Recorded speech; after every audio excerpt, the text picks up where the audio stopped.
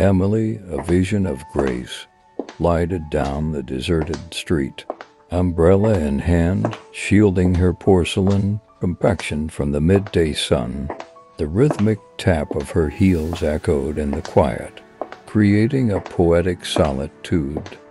In the warmth of the sunlit sanctuary, she reveled in the simplicity of the moment, a solitary blossom. To create this video, the first step is crafting a story.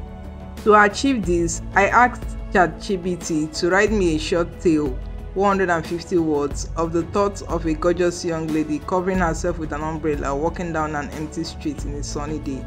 And it got me this part, which was very lengthy, and I told it to shorten it to 50 words, and it gave me the script. Then I went over to Canva to achieve step 2, which is creating the video.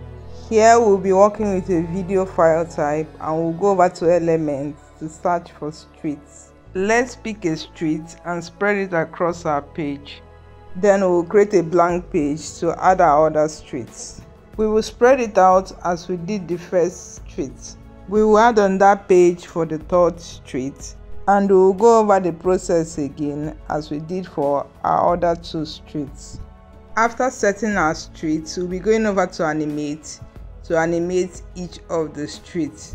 We'll be using the drift animation to do this. We will set the direction to go left, and we will reduce the intensity. We will also animate the other 2 pages using the drift animation and setting the direction to the left and reducing the intensity as we did for the first page. Now that we are done animating the pages, let's go over to elements and search for walking. We'll go to see all on graphics and select by animated ones to make our search faster. We'll be adding a rectangle shape by clicking on R on our keyboard. We will reduce the transparency of the rectangle to 0. The purpose of this rectangle is to allow us to be able to move the lady out of frame once we group it, because we'll be grouping it together with the lady. When we move her out of frame to be able to animate the lady, this rectangular shape will be very useful. Now let's position the lady to go out of the frame. This will allow us to drag her to come in as if she was walking into the street. This is why we are dragging her out of the frame. The rectangular shape we grouped together with the lady allowed us to be able to push her out of the frame of our design, so we don't lose her in the process. Let's animate the lady by going over to animation and clicking on create an animation. We will hold down the shift key on our keyboard and gently drag the lady to go across and out of our frame. This is what it looks like after we animated it. It's not looking steady, so we'll go over to steady to make the animation neat and steady. We'll click on done and go over and copy this animated lady walking into the other 2 pages. Now let's play the video to see what it looks like.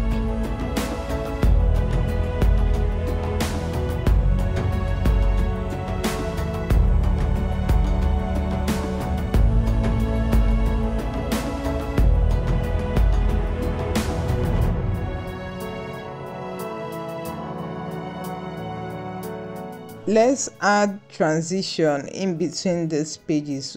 We'll be using the dissolve transition and we'll be setting it to 0.1, and we'll apply it to all pages. We'll move over to the next step, which is creating our audio. To achieve this part, I stepped into CapCut to use the text-to-speech feature. I clicked on the video to reduce the speed of the video to 0.6x, and I went over to text to create a text-to-speech audio. After adding the text, I went to text-to-speech section on CapCut and chose a voice. I'll be using the narrative male and it created the voice. And I went over to Pixabay to get my sound effect, which I've already downloaded, and I'll be adding it to the video. The sound effect name I got was Walking in Heels. After adding that, I played my video to check. Emily, a vision of grace, glided down the deserted street. Umbrella. So I cut off this part of the sound effect and deleted that, and I duplicated the sound effects across the video. If you got value from this video, do give it a like and subscribe for more videos like this. Do have a good one.